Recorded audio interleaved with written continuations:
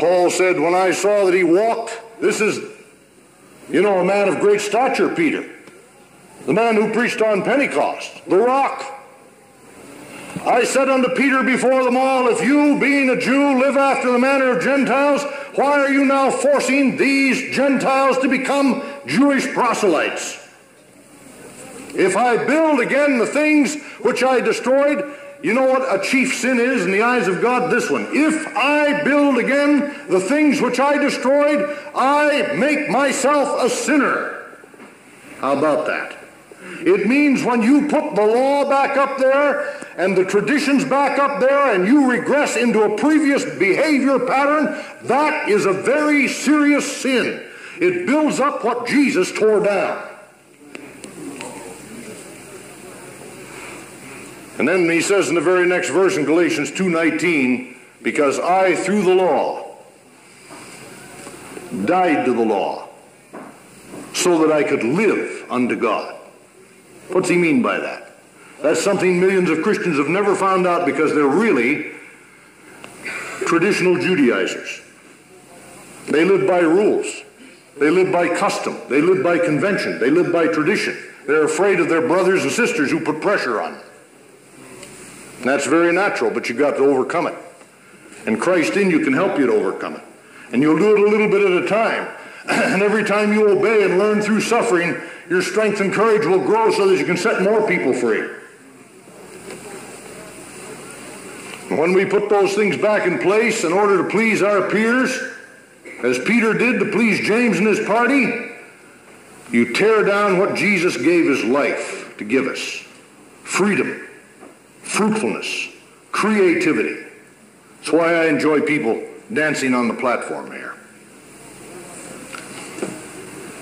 It's a whole lot better than having some old prune that's been drinking pickle juice stand up and read the creed for the 3,418th time, don't you think? That can get kind of boring. And I promise you I'm going to close with this. I went to a church that has a new pastor, a lay pastor. He's a marvelous man. I was back again this year. We had a terrific time. And he took over a work that another lay pastor down in New Jersey had given over to him. This man, whose name is Mike, is a really fine pastor. Remember, a lay pastor, a very successful businessman, too. And he said to me, Brother so-and-so, who used to rule over this work, when I mentioned that I wanted you to come and speak, which in fact he did, and we had a fantastic meeting, he said, Brother so-and-so rose up in holy alarm and said, we can't have Brother Morgan come. Now, of course, this is spoken many times, as you know. And Mike said to him, well, why in the world can't we? He said, I've had him before, and he greatly blessed us. He said, a little bit crazy, but he blessed us.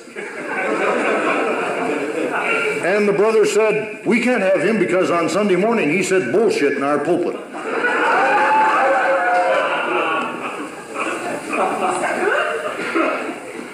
And Mike said to me, Bruce, did you say bullshit in his pulpit? I said, yes, I did.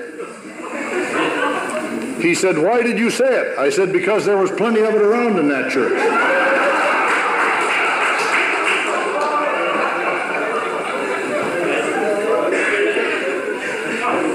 Now, you know what happened in that church that had a lot of bullshit? When I said that on Sunday morning, there was a guy down front who'd given a testimony about how he and his wife had cast out the spirit of pumpkinitis. He was afraid of a jack-o'-lantern. Isn't it wonderful to live with such holy boldness? You're afraid of a pumpkin that has teeth cut in it. I tell you, if you're scared in those circumstances, you want to sing We Shall Overcome.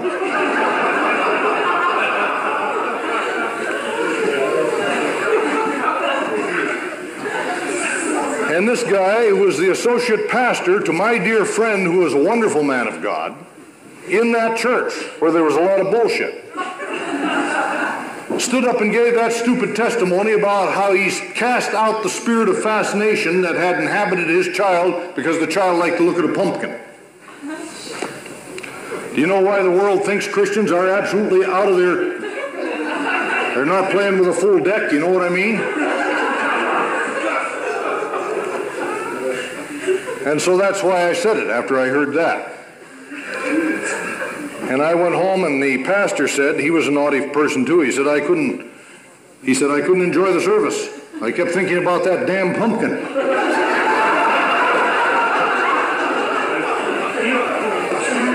Now, you know I wouldn't say a thing like that. The pastor said that. And I told the pastor, you better keep your eye on that guy.